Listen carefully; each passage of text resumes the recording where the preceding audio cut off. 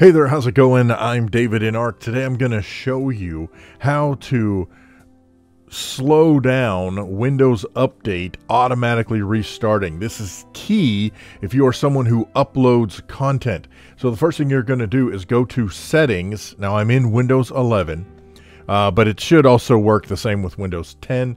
You're going to go to Settings and you're going to go to Windows Update. Under Windows Update, you're going to have an item here for Advanced Options. Under Advanced Options, you will see Notify Me when a restart is required. Turn that on. That means you will get a notification before the system restarts. The other thing that you can also do is change your active hours. So right now, mine is set from 5 p.m. to 12 a.m. automatically.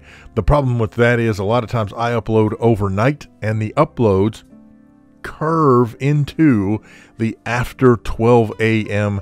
section. But I can change this to manually adjust the hours. And so I could say that my activity time, now remember it says that the most is 18 hours. If we just say from 4 p.m. and I'm going to max that out at, I can only do 18 hours, but let's just say 4 p.m. through maybe 6 a.m. All right. So now my active hours are 4 p.m. to 6 a.m.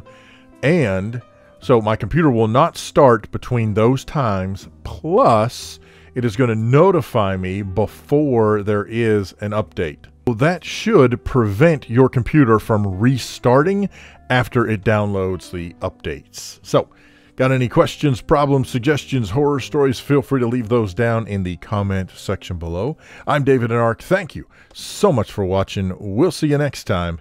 Have a great day.